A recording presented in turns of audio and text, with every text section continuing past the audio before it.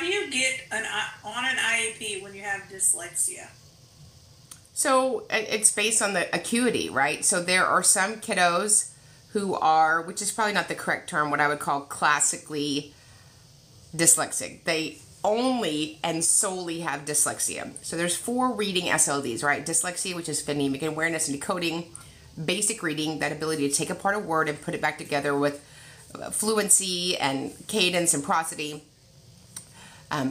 Reading fluency, which is the rate, words correct per minute, and then of course reading comprehension.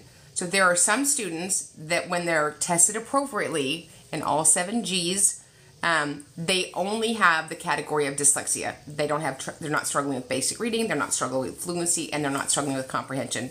So sometimes, very rare in my experience, or Alicia's or our partners, that occurs, then they would solely need their dyslexia delivered on a 504 plan.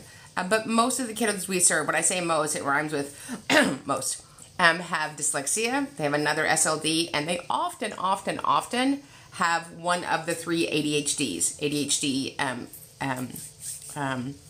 what am I thinking? ADHD combined type, ADHD inattentive, and then ADHD hyperactivity. They often run together.